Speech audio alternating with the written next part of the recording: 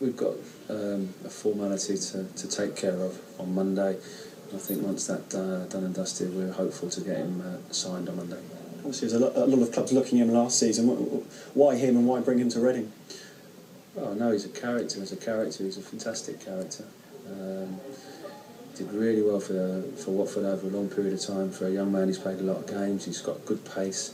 But first and foremost, as a character, he'll fit into what we're trying to do here. As of all the players that I've signed, that we've signed this summer.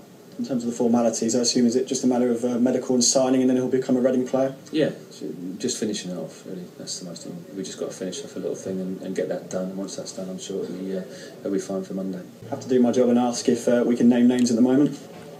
No names, not at the moment. That is a player that's currently playing in England, or is it further abroad? No, he's in England, and it's a player that we've targeted for a number of weeks now, and we're hopeful that we can get it done. Wouldn't be doing my job if there was a rumour mill going around that Jermain Defoe was potentially one that you were looking at. You put that to bed in the week. Is that how it stands?